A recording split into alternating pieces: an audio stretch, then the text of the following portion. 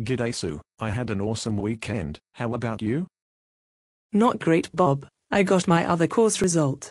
It's quite demotivating really, when you don't believe a judgment reflects your commitment, engagement and deep learning. That's too bad, Sue. You sure spend a lot of time studying, that is, compared to me. There is just so much prescribed content and reading, Bob, that if I don't stay on top of it I can't cope. How about you? Your results are always great and yet, you have so much time to explore other things. Yes, I guess I try to be as strategic as possible. Only do what counts, but I make sure all the boxes are ticked. But that goes against the grain of deep learning and participation, Bob. What the university seeks from us. I look to grasp the meaning behind the content, even extend my understanding into my work and life. I try to go the extra mile. Sure, I want to do well too. This will give me better work opportunities and look great on my CV. But Sue, I am not putting my life on hold for it like you. I fit study around life.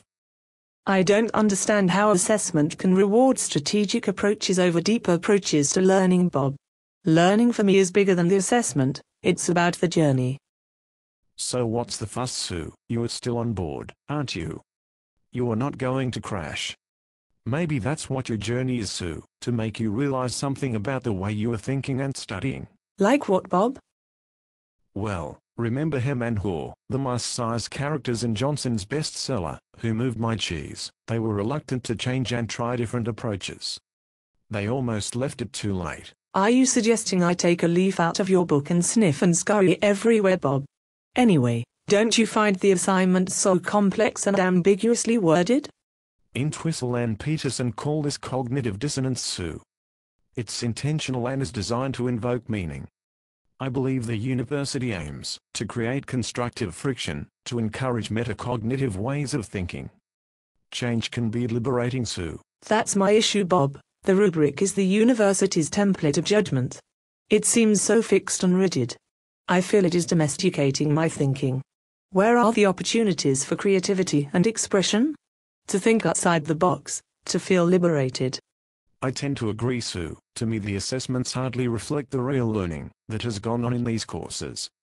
They are just hoops to be jumped through, to be part of the academic club. That's what annoys me about formal learning, Bob.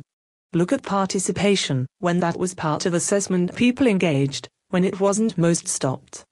But in the end, Sue, it's what you take away from the course that really matters, and how you apply it in your own context. No doubt you will look back and have a good laugh at all of this. I hope you're right, Bob. I have enjoyed the learning and student camaraderie immensely. Cheer up and relax. The worst is over, and the end is in sight. See you around, Sue.